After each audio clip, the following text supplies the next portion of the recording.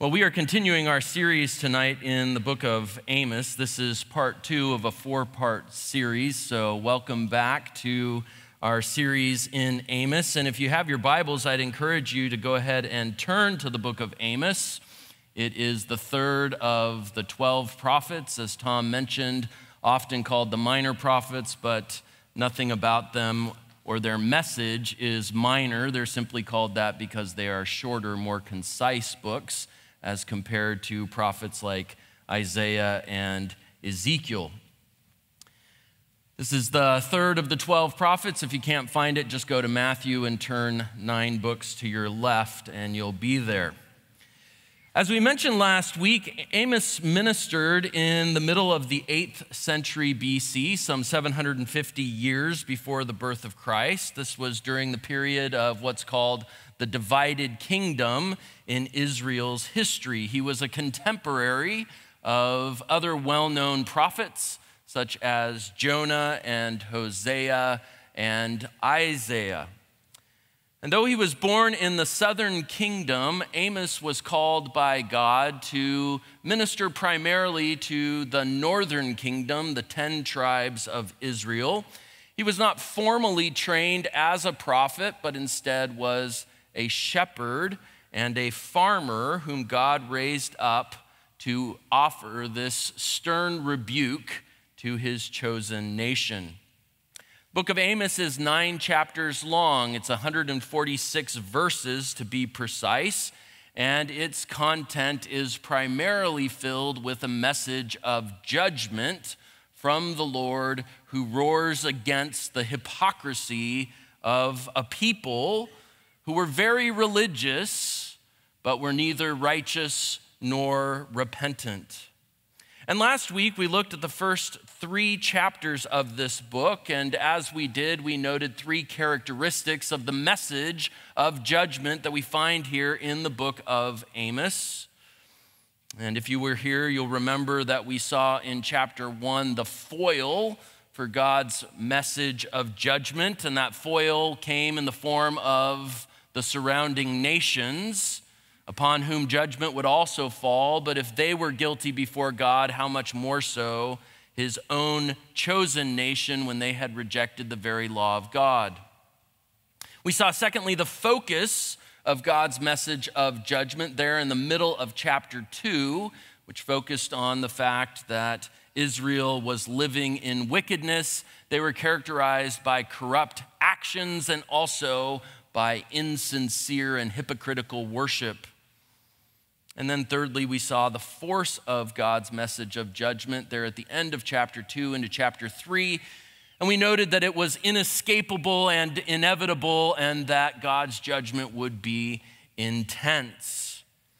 This evening then, as we continue into the book of Amos, we will add a 4th aspect to that outline, and that is what I'm calling the features of God's message of judgment, mainly in chapters 4, 5, and 6, though we will go back and revisit just a few verses at the end of chapter 3, the features of God's message of judgment. And in total tonight, we will cover 59 verses, which I know is a lot, but we'll be moving very quickly as we look at this oracle of judgment which Amos delivered against the northern tribes of the nation of Israel, starting in chapter 3, verse 11, and going all the way through the end of chapter 6, verse 14.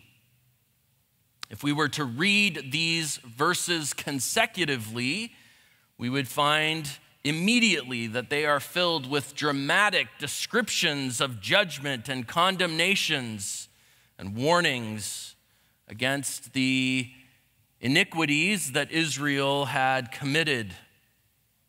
And as we noted last week, the people of Israel were religious, but again, they were not righteous, nor would they prove to be repentant, even after God issued this stern warning for their rebellious actions.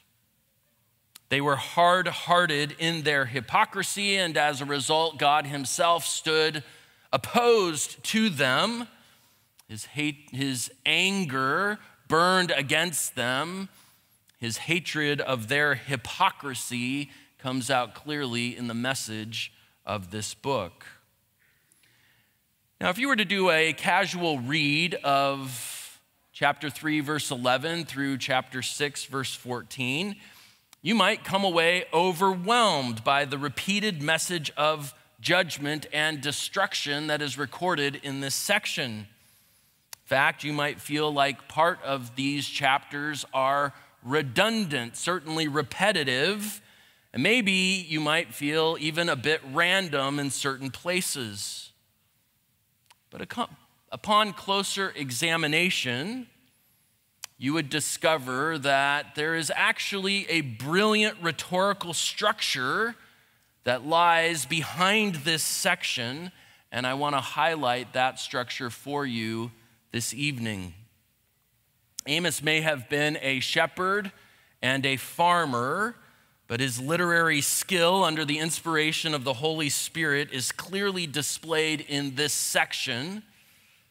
The structure employed in these chapters is what we would call a chiasm, and it is used frequently throughout the Bible, and we're going to talk a little bit about that so that you understand how this fits and the structure that Amos himself is presenting in this book. A chiasm refers to a rhetorical structure where themes and ideas are repeated like a mirror at the beginning and the end in order to highlight a truth in the middle. Chiasm actually comes from the Greek letter that is often pronounced in English as chi. It looks like an X, and the X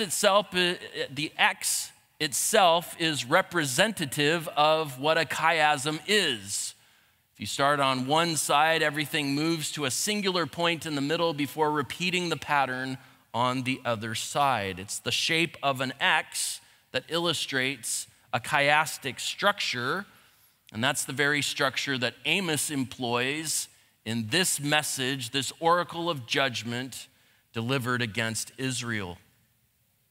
Now, at the risk of making everyone hungry this evening, something that's always dangerous to do when preaching, you might think of a chiasm almost like a sandwich. With a sandwich, you have repeated layers on the top and on the bottom. Maybe the first layer is bread, and then the bottom layer is bread. And then you might add some sort of spread next, I don't know, mayo or mustard. And then you might have a layer of veg, some lettuce and maybe tomatoes or jalapenos. And then a fourth layer might be cheese. And then sandwiched in between all of these layers, you will finally have some sort of meat in the middle. So that if you were to take out a knife and cut that sandwich in two and take a cross section of that sandwich, you would see the layers, the bread, the spread, the veg, the cheese, and then you'd have the meat in the middle, and underneath it, perhaps you would have those same layers repeated in the opposite order: cheese, veg, spread, and bread. Told you I'd make you hungry. The layers on the bottom of a sandwich, especially certain types of sub-sandwiches, are a mere image of the layers on the top. As you go down through the sandwich, the layers repeat, and yet they exist, those layers do, to complement and to highlight what is in the middle, right? Sandwiches are always named after what is in the middle. If you get some really great roast beef or honey ham in the middle of your sandwich, you don't go around bragging about the fact that you brought a lettuce sandwich to work, or a tomato sandwich, or a bread sandwich, or a cheese sandwich. No, it's a turkey sandwich, or a ham sandwich, or a roast beef sandwich, because the sandwich is named after what's in the middle, because what's in the middle is the most important part. And that's true of a chiasm. A chiasm is a literary structure. It's kind of like a rhetorical sandwich. The surrounding layers are not the star of the show. They're there to complement and to point you to what's in the middle. And what's in the middle is the key idea. It's the central truth, and it's the entire rhetorical point that the author is trying to make. That's the structure that we find here in this oracle of judgment, starting in chapter 3, verse 11, and running all the way through the end of chapter 6. A chiasm, or if you don't like seminary-sounding terms, a sandwich. Well, now that we're all hungry, let's dig into the text. As we study the features of this message of judgment, we will uncover 5 vivid themes that point to one vital truth. 5 vivid themes that point to one vital truth.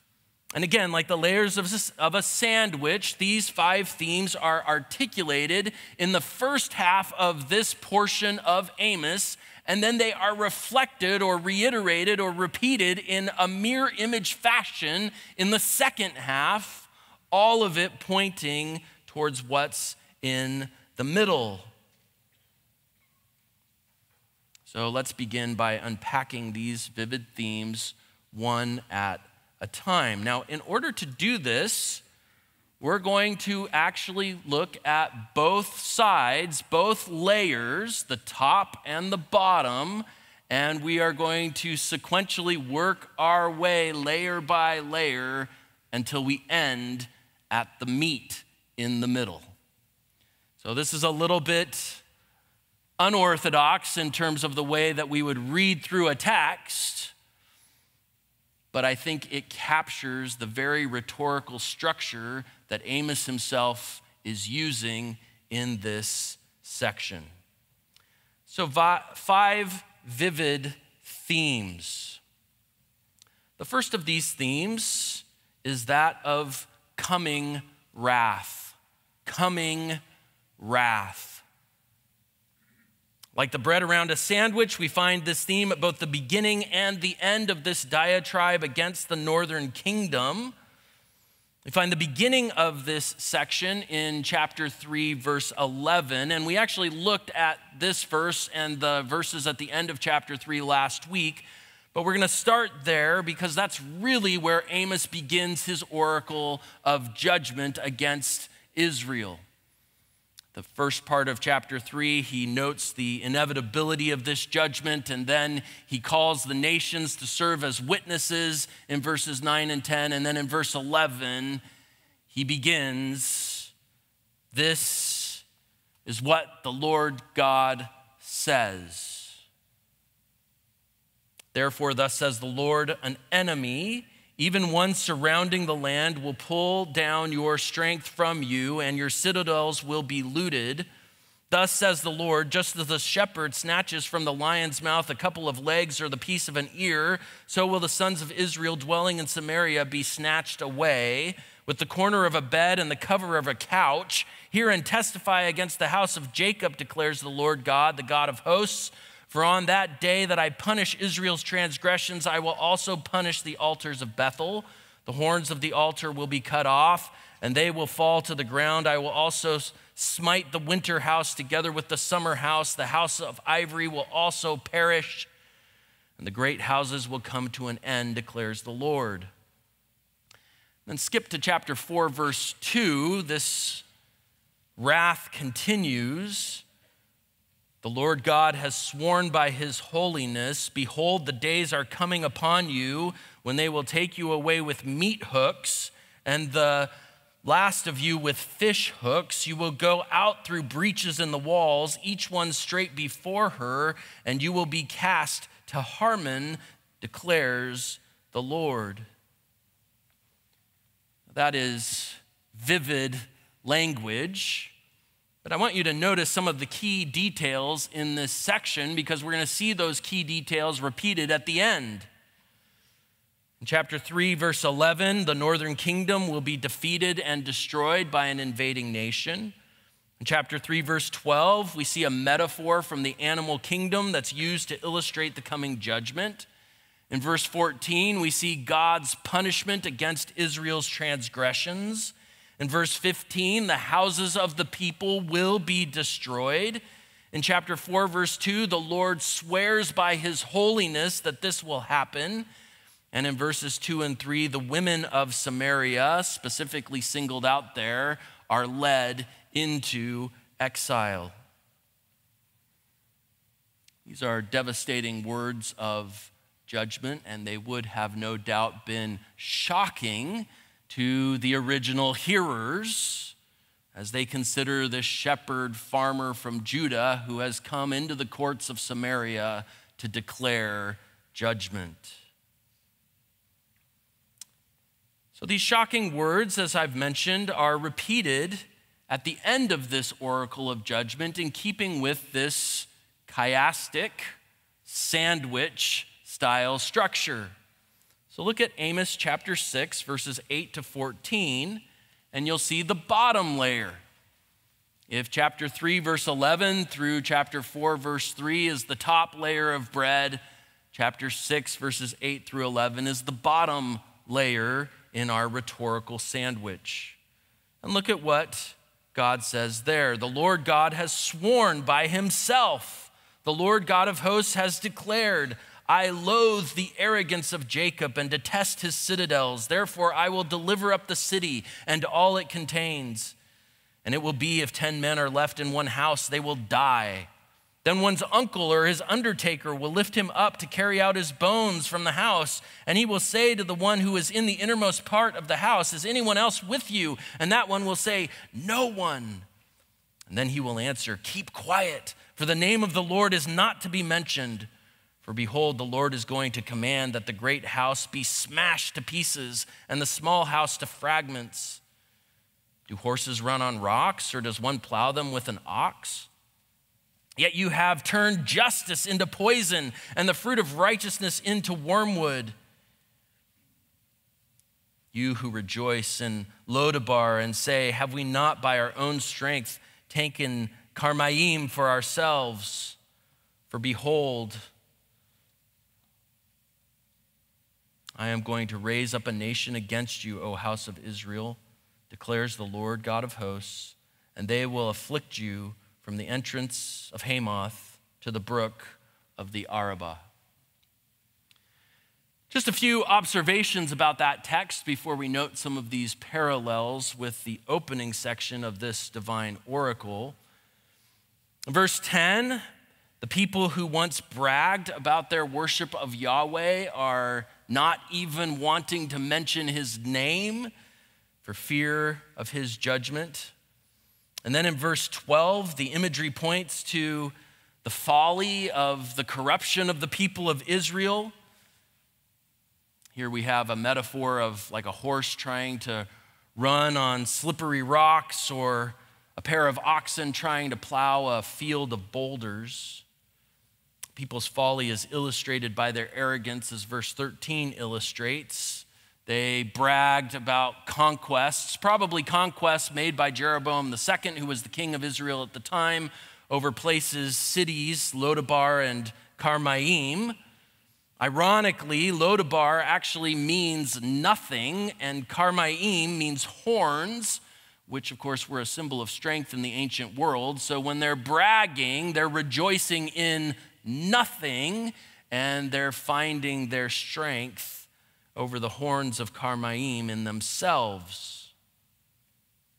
For all of this, in verse 14, God says he's going to bring a nation, an invading army that's going to destroy the northern kingdom from the northernmost point, Hamath, all the way to the southernmost point, the brook of Arabah. The point then is that the entirety of the northern kingdom is to be destroyed. And you can see very clearly the theme of coming wrath throughout this entire section. But what I want to point out, in keeping with this chiastic structure that I've presented to you, is the parallels, the mirror image nature of this section at the end of chapter 6 with what we read in the end of chapter 3 into the first part of chapter 4. You'll notice that in chapter 6, verse 14, there is the promise of judgment through an invading nation, which parallels the promise of judgment through an invading nation in chapter 3, verse 11. In chapter 6, verse 12, Amos uses a metaphor from the animal kingdom to make his point, something that he also does in chapter 3, verse 12. It's also in chapter 6, verse 12, that the Lord stands in judgment against Israel's wicked actions, something that he reiterates earlier in chapter 3, verse 14, when he executes punishment on Israel for their transgressions. In chapter 6, verse 11, we see the destruction of houses, both the small and the great. At the end of chapter 3, verse 15, we saw the destruction of houses, winter and summer houses, both the small and the great. In chapter 6, verses 9 and 10, the men of Israel are slaughtered in their houses. The parallel to that is in chapter 4, verses 2 and 3, when the women of Israel are led into captivity with meat hooks and fish hooks. And in chapter 6, verse 8, the Lord swears by himself that he will do this. And in chapter 4, verse 2, he swears by his holiness that he will do this. So the same details are present on both sides of the sandwich, which again is the whole point of arranging things as a chiasm, is that what you start with, you end with, but the starting and the ending are not the primary point. In many important ways, the end of chapter 6 provides a mirror image of what we saw from chapter 3, verse 11 through chapter 4, verse 3. We begin to see then the intentionality with which the prophet Amos put this together. It's in many ways a genius rhetorical device. How could a shepherd and a farmer have done this? But of course, he is giving a message which comes from God himself. So the first layer in our sandwich is that of coming wrath. And why is this wrath coming upon Israel? Well, the answer to that question comes in the next two layers in our sandwich. The second layer, the second vivid theme that's expressed in this section, is that of complacent wickedness. Complacent wickedness. Why is judgment coming upon Israel? Why is wrath coming upon God's chosen nation? It is because of the complacent wickedness that characterizes the people. Amos already outlined Israel's iniquity in the middle of chapter 2. These sins include exploiting their fellow Israelites for their own material gain, which was something that was clearly against God's law. As a result, the leaders in Israel enjoyed lives of excess and luxury, but they had gained those comforts illicitly by extorting the needy, receiving bribes, acting immorally, dealing dishonestly, and taking advantage of their fellow countrymen. And as we discussed last week, the people of Israel had the law of God. They had no excuse. And so they were very familiar with what the New Testament will later call the second great commandment. It's articulated in Leviticus 19, verse 18. You shall not take vengeance nor bear any grudge against the sons of your people, but you shall love your neighbor as yourself. Instead of exhibiting love, they acted sinfully in their own self-interest. And so through oppression, cruelty, corruption, bribery, exploitation, and a smug dismissal of God's law, they amassed wealth and built for themselves lives of luxury and comfort. It's important to state in a message like this that wealth in and of itself is not sinful, but to gain wealth in a dishonest or immoral way is clearly contrary to the law of God. And so as the Lord roars against Israel in judgment, his promises of coming wrath are aimed at the immorality and arrogance of Israel's corruption. Ironically, these people were so complacent in their wickedness that they seem completely unaware that judgment awaits them. And then one day, a shepherd farmer from Judah shows up with a message.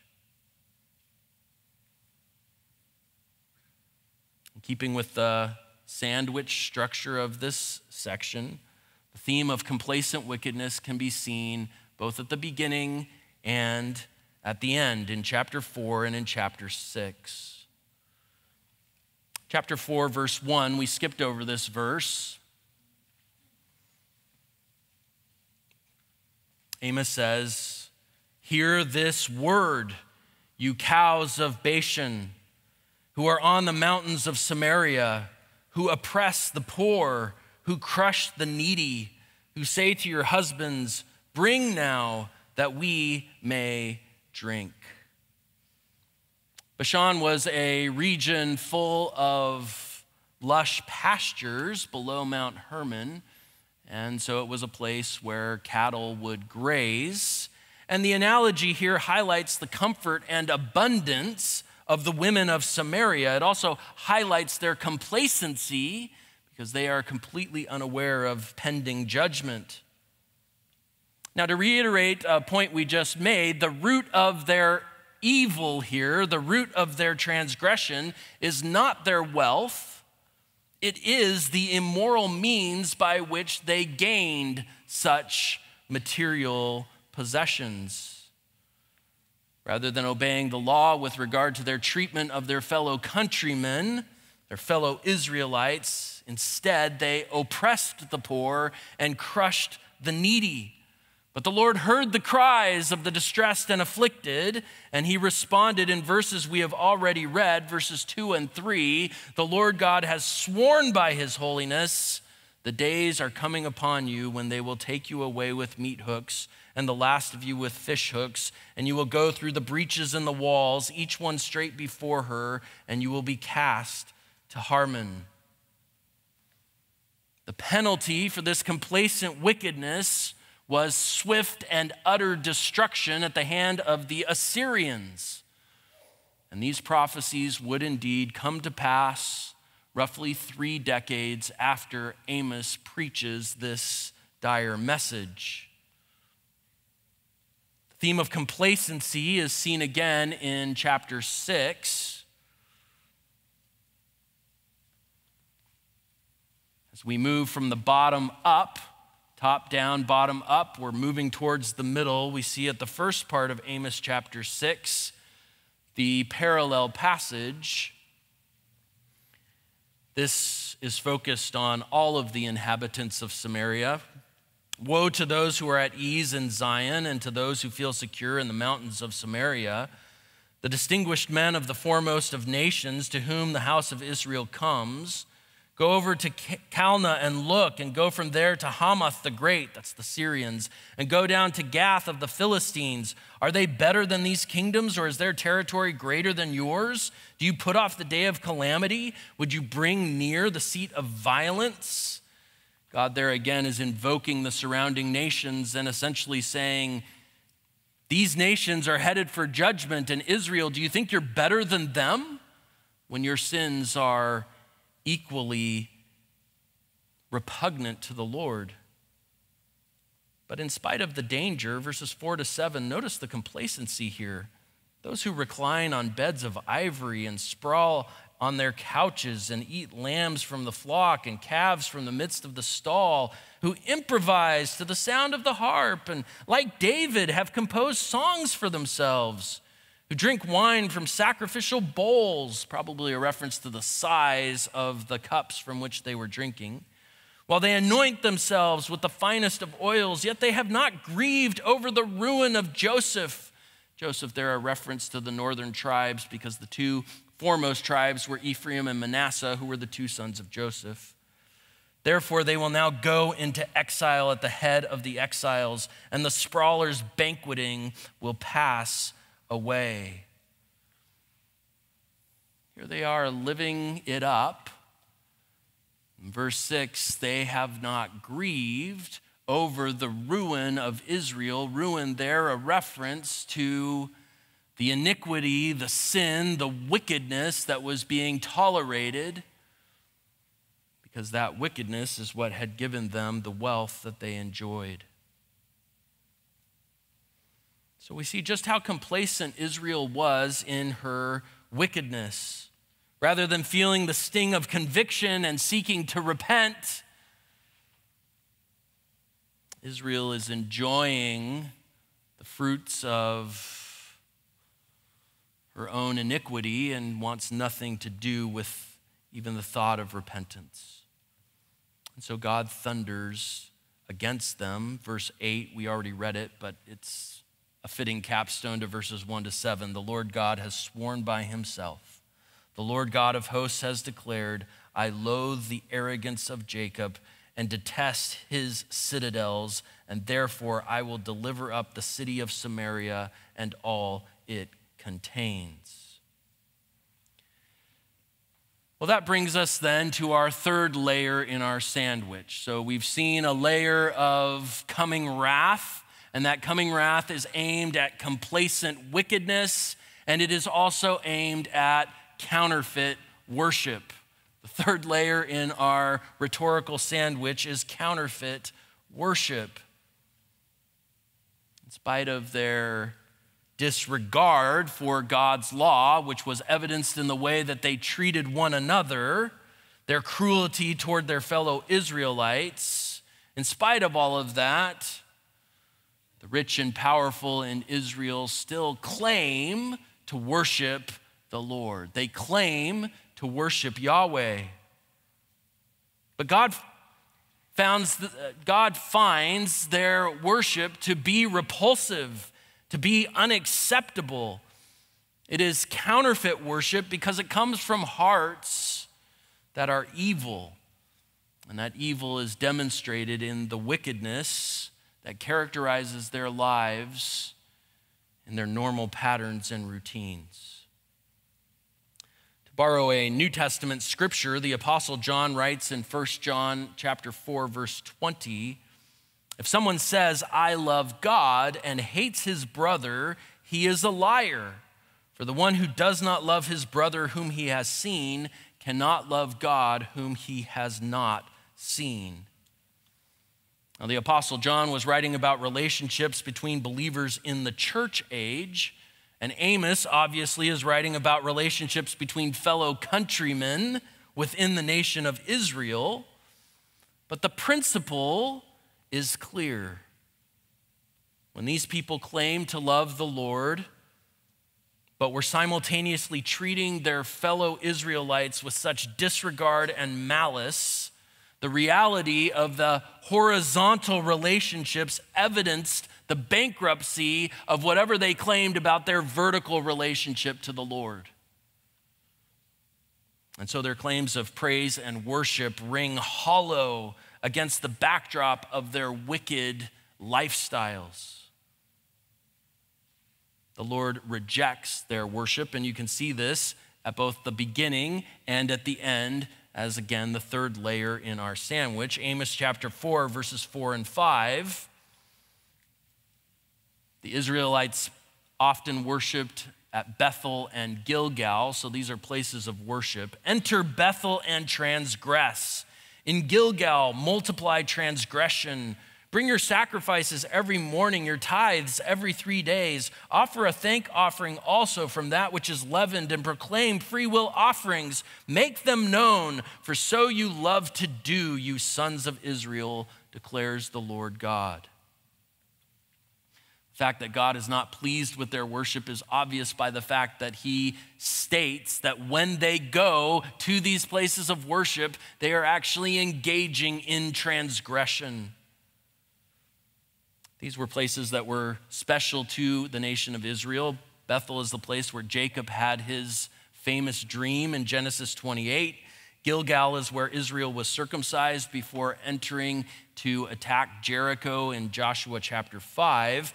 And the Israelites would go to these places to worship the Lord, to worship Yahweh. And yet the Lord says, I find your worship unacceptable because your lives betray hearts that are far from me. This point is amplified when we see the mirror image in Amos chapter 5, verses 21 to 27. This same layer on the other side of the sandwich.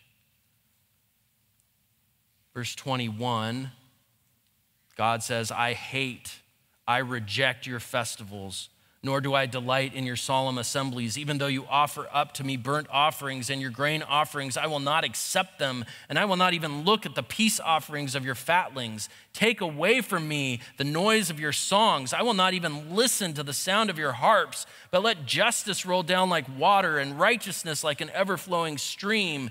Did you present me with sacrifices and grain offerings in the wilderness for 40 years, O house of Israel?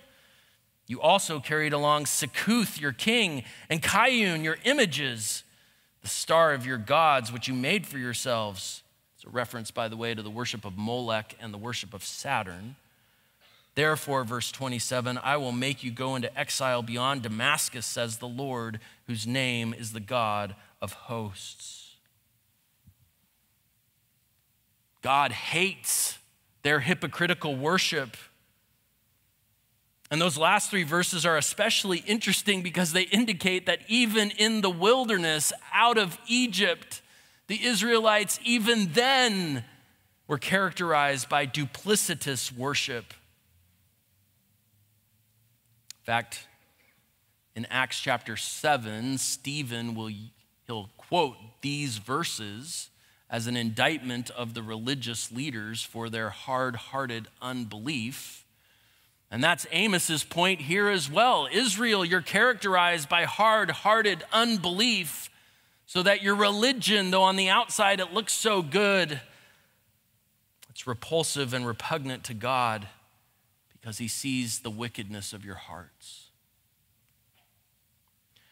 Well, we're making our way through our sandwich here. Coming wrath, complacent wickedness, counterfeit worship. There's a fourth layer in our sandwich, and it's the layer of continual warnings. Continual warnings.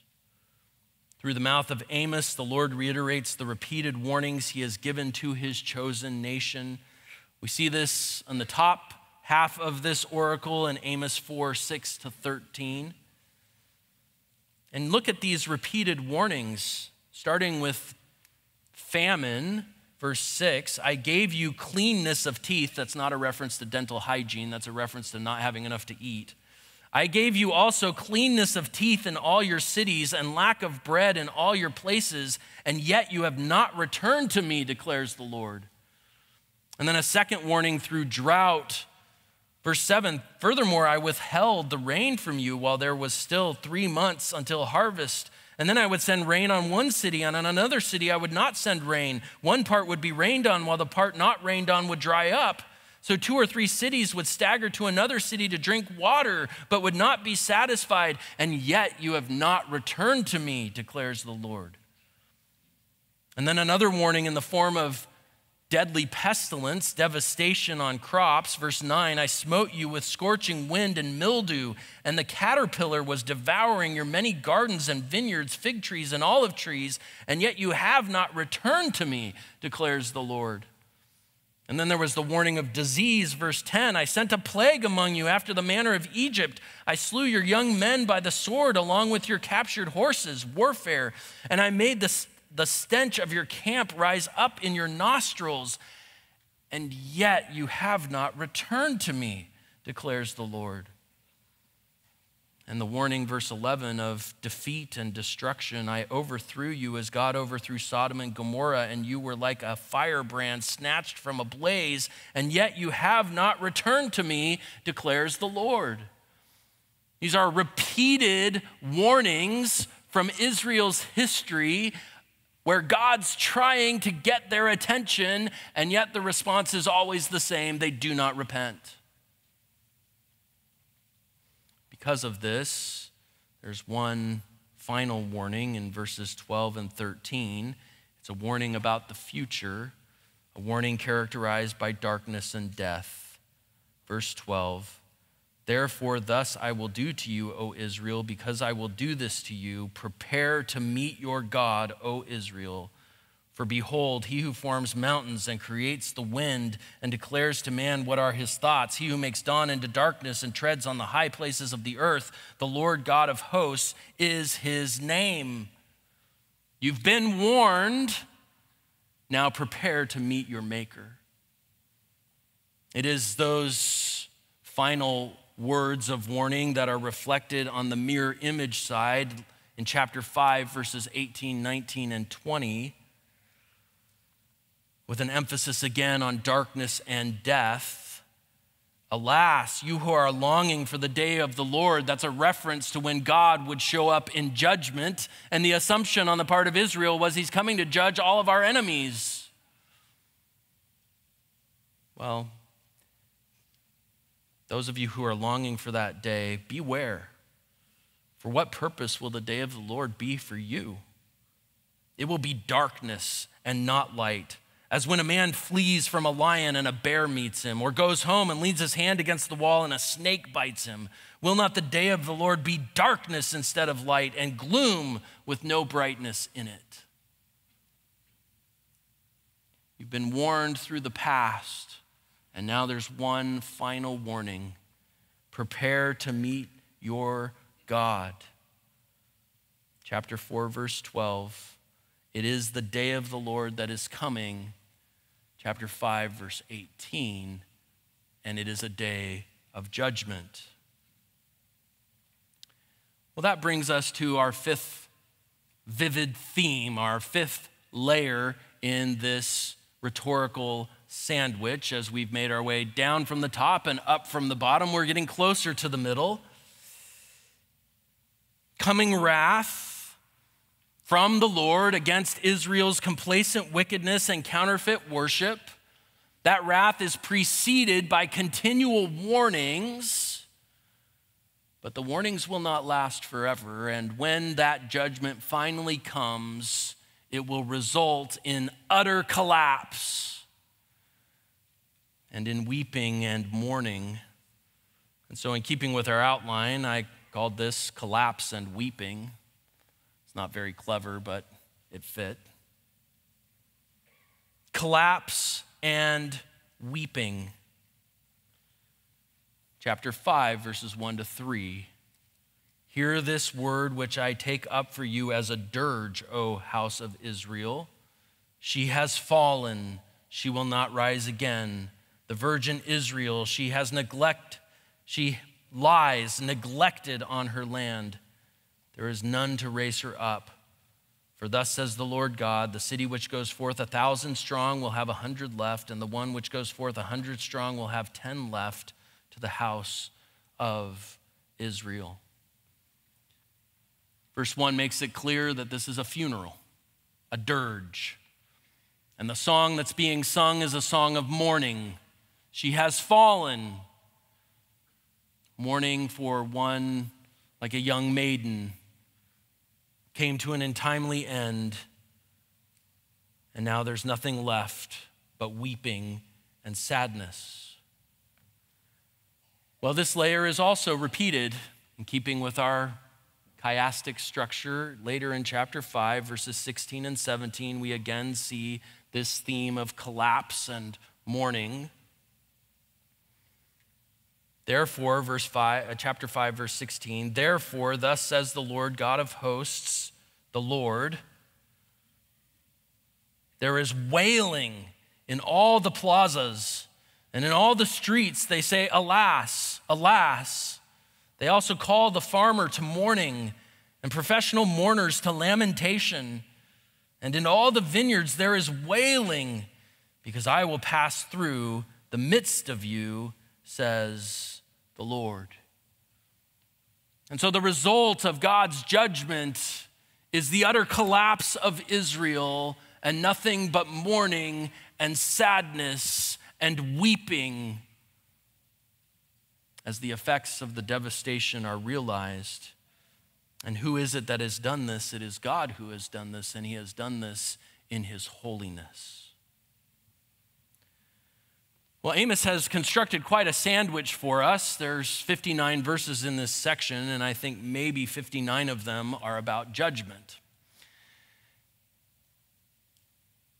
But the layers that make up this chiasm, they play a supplemental, complementary, supporting role to one vital truth. And that one vital truth stands in the middle. This is in chapter 5, verse 4 through verse 15. And this is really the climactic point that Amos wants us to take away. It's, again, in keeping with the sandwich metaphor, this is the meat. This is not a judgment sandwich. That's because sandwiches are not named for all of the surrounding layers. They're named for what's in the middle, and what's in the middle is actually a glimmer of hope. It's a call to repentance.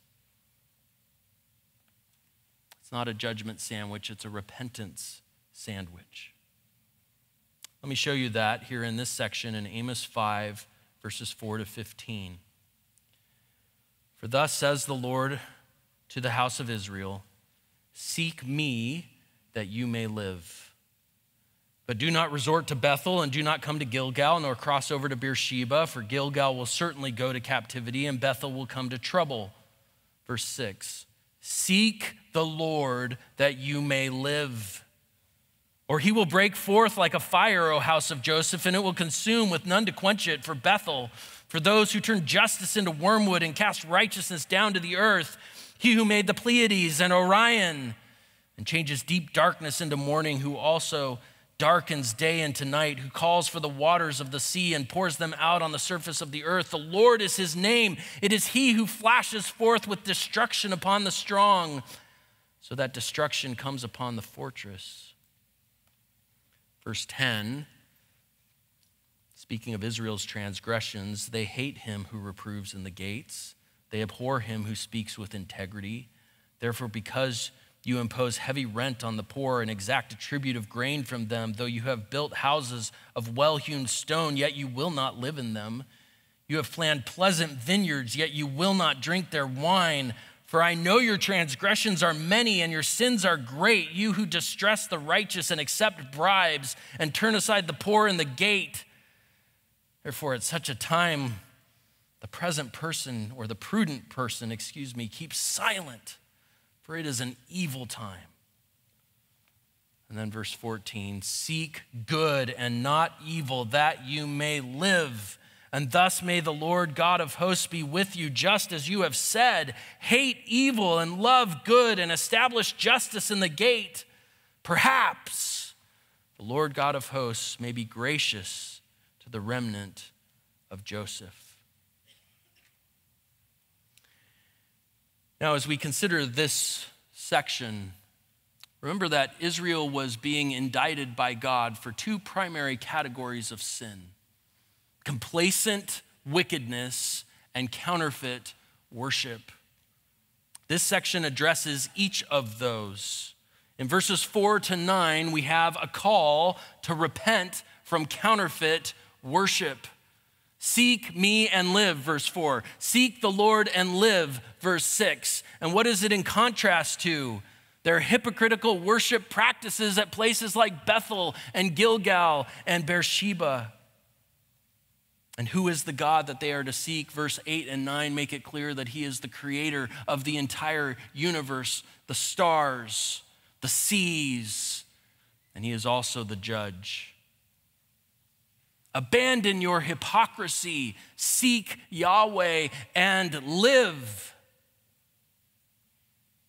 And then in verses 10 to 15, the Lord addresses their complacent wickedness. He reiterates and details the problem in verses 10 to 13, and you can see all of the ways in which they were acting in corruption and exploitation and cruelty and lawlessness. But what is the plea, seek good and not evil, that you may live. I mentioned earlier that Amos is 146 verses. I realize verses were added later. Amos didn't put verse numbers when he wrote his prophecy, but they do give you some indication of the length of a book and its content. In keeping with that chiastic idea, if you were to find the middle two verses of the book of Amos, it would be Amos chapter 5. It would be Amos chapter 5, verses 14 and 15. It is these verses. I think that's amazing. This is a call to repentance. This is a call to turn from your false worship and turn from your corrupt lifestyle. Turn to God, the one who stands against you. Turn to him and you will find mercy and you will have life. These are words of hope surrounded by words of judgment. This is the central message of this section. Like a diamond in the darkness, it gleams. It is the vital truth surrounded by the vivid themes of judgment. If they seek the Lord and walk in his ways, he will relent and they will be saved. Now, of course, we know from history that Israel did not repent. And God did send the Assyrians, roughly, again, 3 decades after this prophecy was delivered. And just as God forewarned, Israel was destroyed, most of the people were killed, and those who survived were taken into captivity. But I think it's interesting, as we mentioned earlier, that Amos was a contemporary of Jonah, and he was also a contemporary of Isaiah. And Jonah, some years earlier, had preached a similar message against Nineveh, and Nineveh did repent, and God did relent. And Isaiah preached a similar message against Judah some years after Amos. And Judah, under King Hezekiah, did respond in repentance. And when the Assyrians came, the same Assyrians that conquered Israel, God miraculously spared Judah because of Hezekiah's repentance. And you can read about that in 2 Kings 18 and 19. But as for Israel, they missed the warning, and they would experience God's wrath. Well, we've covered a significant portion of verses this evening. I hope the structure of the sandwich was clear. 5 vivid themes: God's coming wrath, enraged against the complacent wickedness and counterfeit worship of the people, his wrath preceded by continual warnings, but once the hammer of judgment fell, nothing but utter collapse and weeping. And yet in the middle of this oracle of judgment, we find a message of hope and a message of salvation. If Israel was to be spared, they must turn from their sin and turn to the Lord. So what are the implications for us today? We're not living in the 8th century BC in the northern kingdom.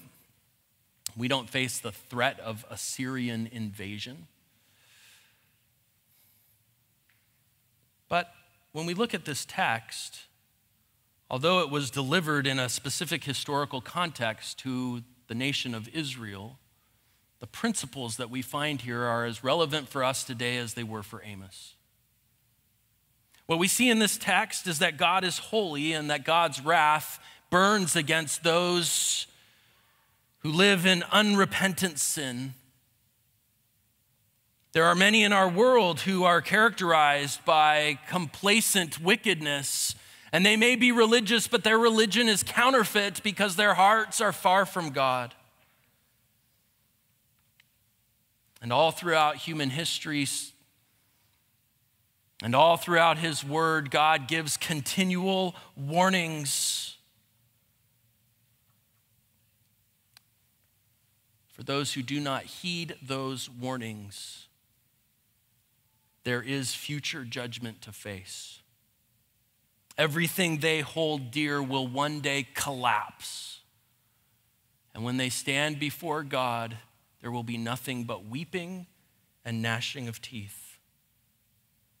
This is every sinner's reality. Judgment is coming.